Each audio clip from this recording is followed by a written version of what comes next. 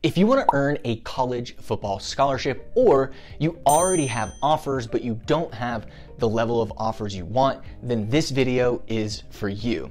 During this live presentation, I break down the exact 5-step system our athletes use where 100% are placed, 83% earn football scholarships, and 42% go Division I.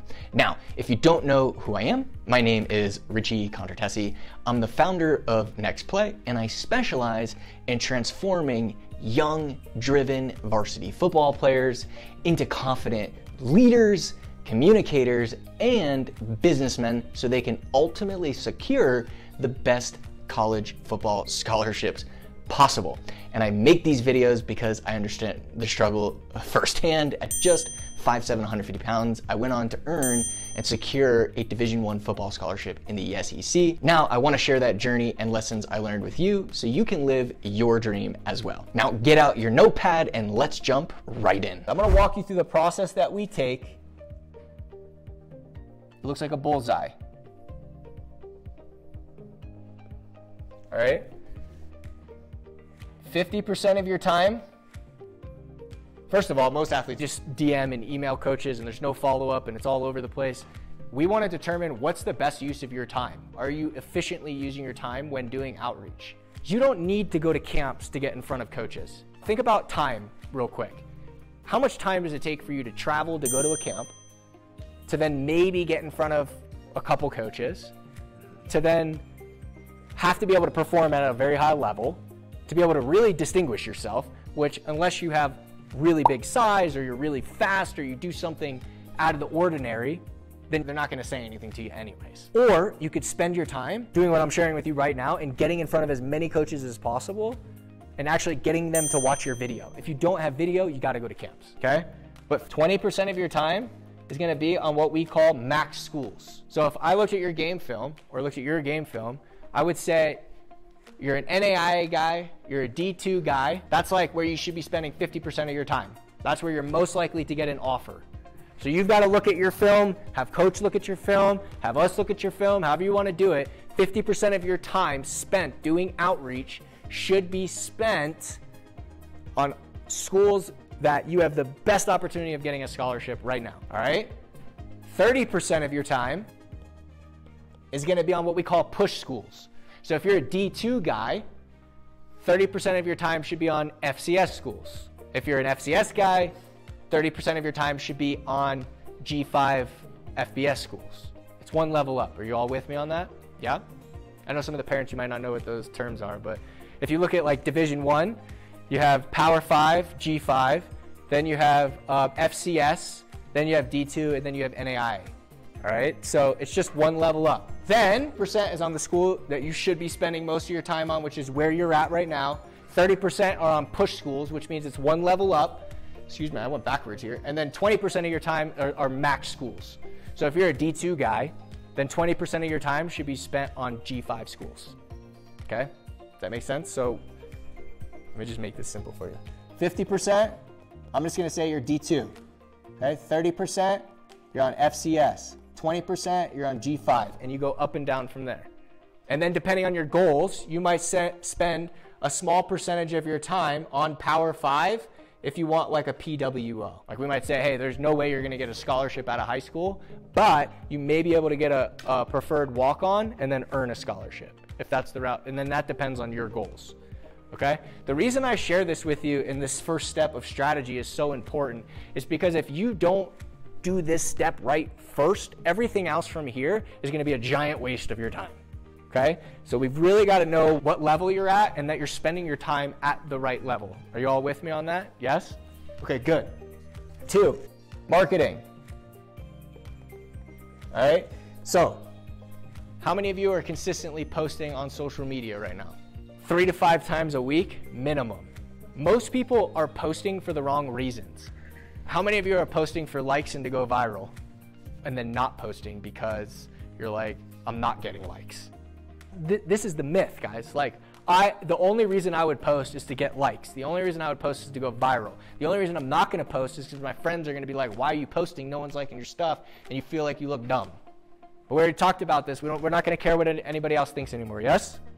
Okay, so the reason you post consistently is because when you do outreach to college coaches, they need a place to go to look at you so they can get to know you. So when you do get them on the phone, it's really easy to push them to a visit. If they have no idea who you are, they may reach out to your coach, but more than likely, they're not gonna have time because they're recruiting 75,000 guys each coach, and they're just gonna move to the next guy. So you're posting not for likes, you're not posting to go viral, you're not posting to get a coach's attention. Now, may it happen if you get good at it? Yeah. Will you build a brand because you'll probably get good at it in 2 to 3 years? Yes. But right now, that's not the purpose of it. So the purpose of it, of posting, is so when you do outreach, coaches can go and learn about you. So if that's the case, what are some things you should be posting? Highlights? I like it. What else? Trainings? That's it. What else? Yeah, posting all your visits. Obviously if you get offers, if you're having good conversations with coaches. What else? PRs, 100%, yep. Camp invites, the food you guys are eating, what you're doing. You guys know what you should be posting, yes? So why aren't you? This is how you get to the next level. If you took your every practice and every game film that you had and you just cut out every good play, how many plays would you have? Doesn't have to be the best play, but good plays, how many would you have? Let's just use 50 for example. If we were to post 3 times a week, how many weeks would those 50 plays give you? 18 weeks, right? Okay, cool. So you have 18 weeks of posts right there. That's not including working out. You go and you do a workout, right? When you go and work out, you have your buddy or your friend, I don't know if coach allows this, but you do it on your own or whatever, just do 1 set. And if you work out 3 times a week and you're doing 3 different movements, that's 9 posts a week. So you add your plays, you add your workouts, all of a sudden you have too many posts. I'm telling you, it's not the tactical stuff. You guys know this. It's not how hard it is to post. But if you're gonna do outreach, which I'm gonna share with you today, if you're gonna do it, coaches are gonna come back and look at your stuff. And if there's nothing there or just a bunch of retweets that mean nothing, and they don't have time to reach out to your coach and talk to them, they're on to the next guy. Does that make sense? You're all with me? So 1, we have to have a really good strategy. 2, we gotta be able to market ourselves, and you gotta post consistently. You can't not post. And then 3, this is the big one. There's a sales process. I'm gonna walk you guys through this, all right?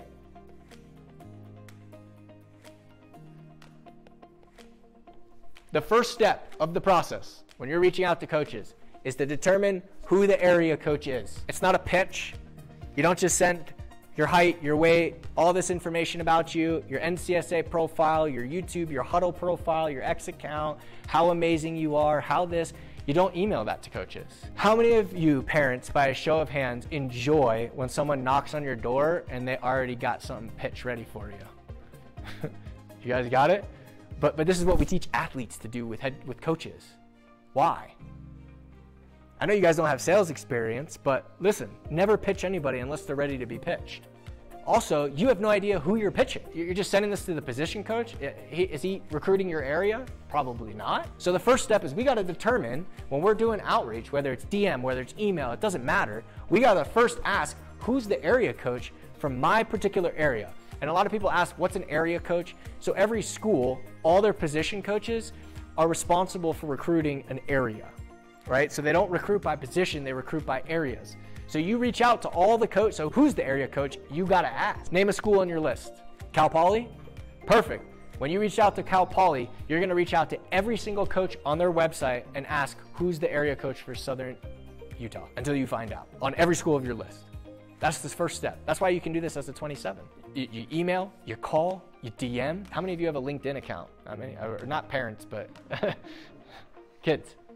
Guys, finding out who the area coach is purely effort. We had a guy, his name is Matteo Buni, okay? No scholarship offers when we met him, 0. This kid literally created his 50 to 60 schools, and instead of emailing and DMing, he didn't want to do that. He called every single school, every single coach that we could find the phone number for, every single one. And within 6 months had 3 offers. He didn't want to do the emails. He didn't want to do the DMs. He was just straight to the phone call. So it doesn't matter how you do it, but what matters is that you do it. And so what we have our athletes do is all of them: call, email, DM, LinkedIn, Twitter or X, voicemails, every way. You reach out to them. The reason that most athletes don't reach out is because they don't know what to say, right? Like, what do I say when I get the coach on the phone? Well, what's the goal? My goal is to find out who the area coach is. That's it. I don't need to pitch them. I don't need to do anything. I just need to find out who this area coach is. Once I find out who the area coach is, then my only goal is to get that coach to watch your video. That's it. You're not trying to pitch an offer. You're not trying to get a visit. You're just like, I just want to get this coach to watch my video because he recruits my area. Once they've watched your video, the next step is to get them on a phone call. All I got to do is get this coach on a phone call if they've watched this video. Once you get on a phone call, then you're going to close on a visit. Then once you're on your visit, you're going to close on your offer. Now you might skip a step, you might skip the visit, but this is the sales process. All right. So when you're communicating with coaches, I just want to find out who the area coach is. I just want to get them to watch my video. And you guys might get a lot of camp invites and stuff like that.